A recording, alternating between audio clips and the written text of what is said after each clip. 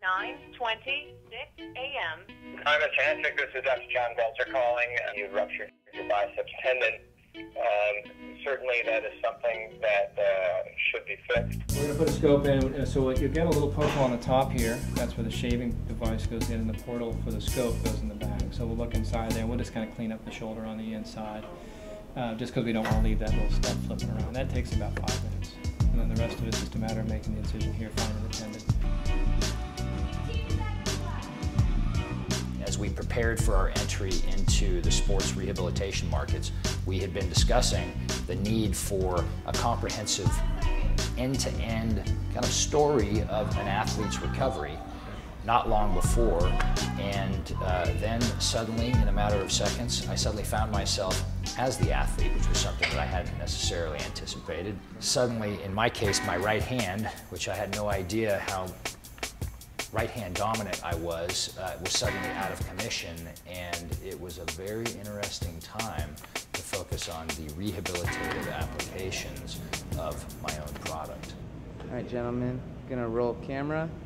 I was training a UFC star, light heavyweight Brandon Vera, while we were in the middle of a workout. He fell off center, I lunged out to grab him, and suffered a ruptured biceps tendon.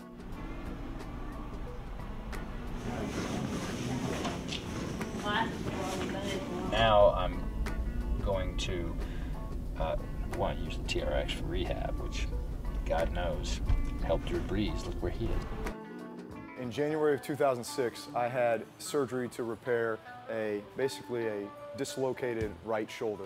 You know, my throwing shoulder as a quarterback, it happened the last game of the season, which in a lot of cases would be a career-ending injury. And at that moment, I tried to seek out exactly what it was going to take and who I could align myself with in order to get myself back to being not only where I was before, but better than I was before.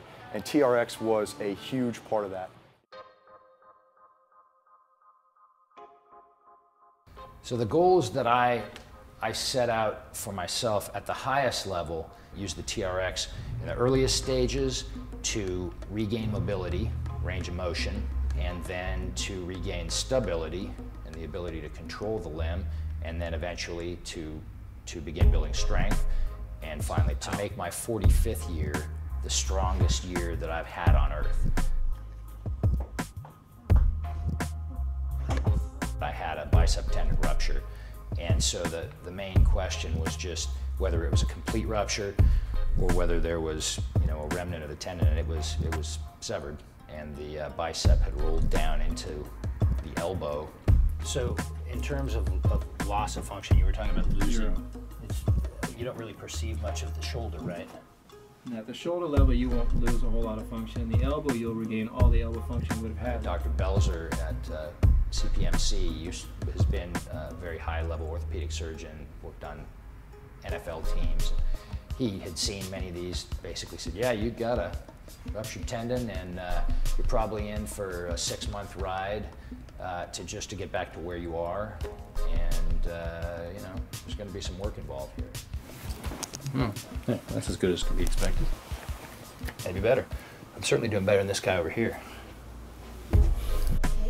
So we'll make that incision here. We'll drill a hole in the bone, pass the tendon back through that, suture it back down to the place where it belongs. The other thing is I'm going to put a lot of long-acting Novocaine in your shoulder. One of the things we do is an interscaling block. I've not found this operation to be that painful because we're kind of operating here. It's actually just going between muscles, not through the muscle. Oh, great. The thing that's going to hurt the most is I am going to drill a couple holes in the bone. It doesn't hurt, I mean,